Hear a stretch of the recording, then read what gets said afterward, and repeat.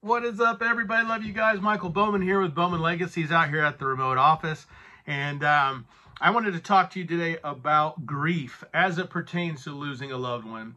Look, I'm here to tell you right now, I have experienced this firsthand. I've officiated funerals of people that I dearly loved and adored and still wish were here to this day.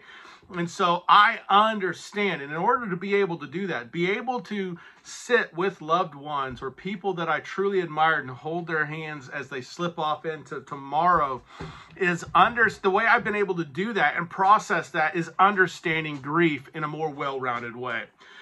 I want you guys to understand that grief is not a weakness. It's not weakness coming out of the body. It's none of that ridiculous rhetoric. As a matter of fact, grief is a natural part of us to be able to process both the thoughts in our minds, the feelings in our deep down in our soul, and the ability to be able to move through it. Crying is a part of that process. Grieving is a part of that process.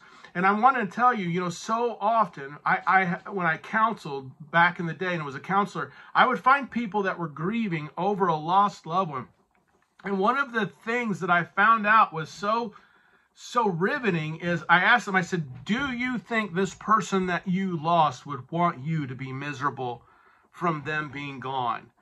And inevitably, 100% of the time, there's the data, 100% of the time, those people would say, no, I believe this person that passed on would want me to be happy.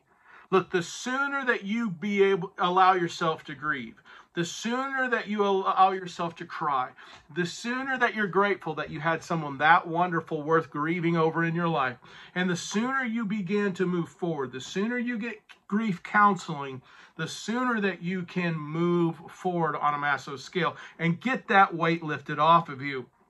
Look, we're always going to hurt for that person that we lost, but we don't need to carry it like this giant boulder that's just constantly weighing us down.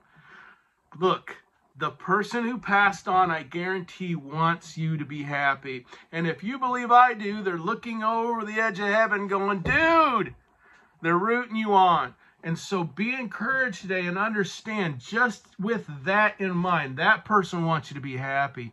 That person wants you to keep growing. That person wants you to keep going. That person wants you to build a legacy that will far surpass your legend and inspire others to do the same. So get on with it. You can do this. Absolutely. 100%. I believe in you. And if you haven't heard it this week, I love you.